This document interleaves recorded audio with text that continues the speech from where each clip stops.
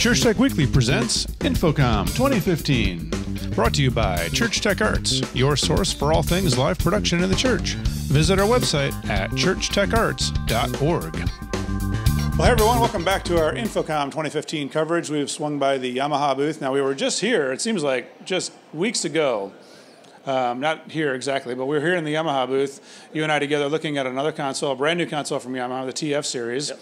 And again, we find ourselves standing in front of a brand new Yamaha console. This one, however, slightly larger format than the TF series. And I'm here with my friend Jake Cody, and we are going to look at the new PM10 Rivage. Did I pronounce that right? You did, yes. Yeah. So very cool, very nice console. Has wood on the front, which I like a lot. Analog feeling. And then, yeah, lots of buttons and shiny lights here. So tell us about it. All right. Well, yeah. So this is Rivage PM10. We're really excited about it. I'm going to give you the quick and easy. So 144 inputs, 112 outputs. The really great things about it. The main highlight, of course, is our partnership with Rupert Neve Designs. Every single input on this console has basically a Silk emulator in there.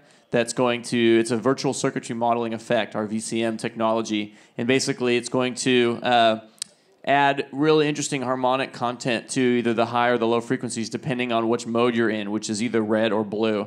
So again, that's available on every channel. Skipping ahead real quick because we don't have much time, is the plug-in system. So we have, what? Oh, sorry, I thought you said something. We have plugins. We have 384 instances of plugins and over 40 different plugin types available on the console. So each channel has 2 inserts, and each insert can have 4 different plugins in series with it. So up to 8 plugins total per channel. Also built into each channel is you have 4 different kinds of EQ. And what Yamaha did is we looked at a lot of old vintage analog consoles, ones that everyone would know very well, and modeled some of those EQs and created some interesting hybrids when we auditioned them with engineers. So we've got Precise, which is a really accurate, really great for fine-tune surgery that you need to do EQ.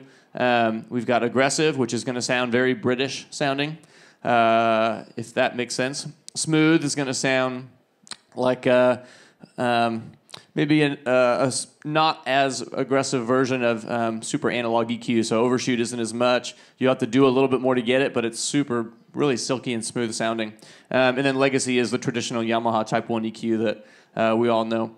The built-in dynamics, we've got a gate and a comp. The default comp is a VCM compressor, the Comp 260.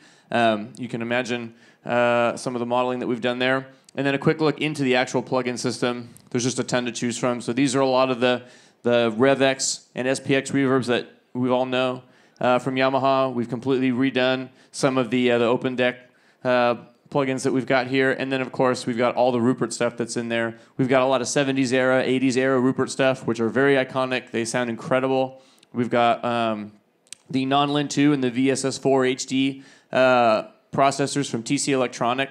They're amazing. So that's just some of the plug-in architecture. If we look at the hardware, you've got 3 independent banks here. They can be locked together. They can be paired in 2s. They can also be always independent. And the great thing about the independent ones is that I can be mixing in sends on fader, somebody's monitor, and mixing front of house, and mixing a different sends on fader or DCAs or something completely separately. The console will work independently. It's great. And you can also use this external screen here if you want to use this bank completely independently. The RPIO here, which is our basically our stage box, you can have up to 96 inputs at a time coming into it. It also has 2 high-capacity card slots in the back, one for twin lane, which is the backbone of the system, and another one for a Dante card, which can have 144 channels at 96K. So one input rack can have 96 mic inputs coming in, plus 144 Dante inputs, plus there's 2 standard traditional MY card slots for another 32 inputs, all with one rack. You can have up to 8 of those racks on the network. So you can have over 2,000 signals coming into the console at a time. The console, again, can do 144 inputs, but you can A/B those inputs, so you can have a lot happening at one time. You've got tons of user-defined keys, user-defined knobs. Again, Silk is on every channel. Man, there's just so much more to talk about, but I know that we're limited on time. Kind of the overview. The quick and dirty, yeah. So anyway, you definitely want to check it out. It's cool. It's going to be shipping by the end of the year. And, yeah. Very good. And then I'm sure it's, is there any information up on the website? You got people want to learn more? Yeah, it's YamahaCA.com or Twitter, Yamaha.com audio is all up there. Cool. And so target price point, I know it's kind of nebulous at this point, but all we can say right now is that it's? We're not releasing official pricing, but don't be scared away. There are other manufacturers that are doing like the base model price that you like, oh, if you just buy one preamp, you get it. So all to say is the full-blown system is going to cost well under 200 grand. So that's the number. And that's for a big system. Yeah, full-blown, everything in it. So really good. It's got a lot of stuff here on it. You definitely want to go to the website and check it out because there is so much stuff here. We haven't even scratched the surface of what is available on this console. So the new PM10 from Yamaha. Thanks, Jake. And we'll take a look.